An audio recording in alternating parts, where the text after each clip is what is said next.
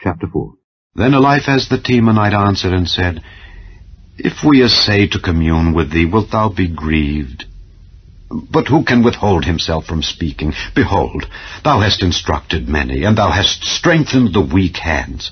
Thy words have upholden him that was falling, and thou hast strengthened the feeble knees. But now it is come upon thee, and thou faintest. It toucheth thee, and thou art troubled.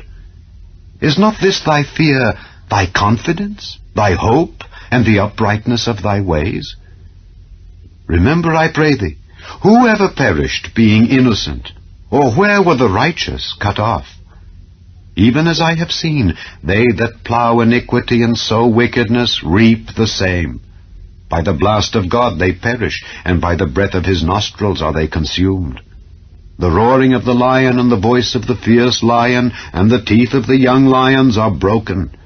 The old lion perisheth for lack of prey, and the stout lion's whelps are scattered abroad.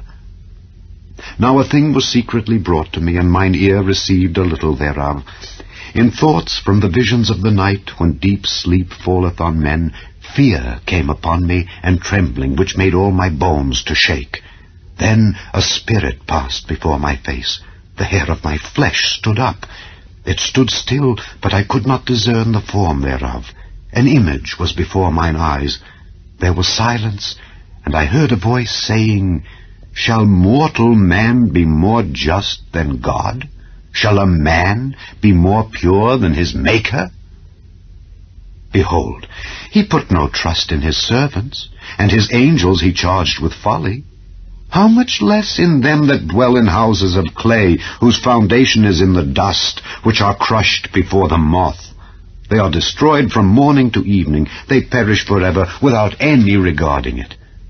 Doth not their excellency which is in them go away? They die even without wisdom.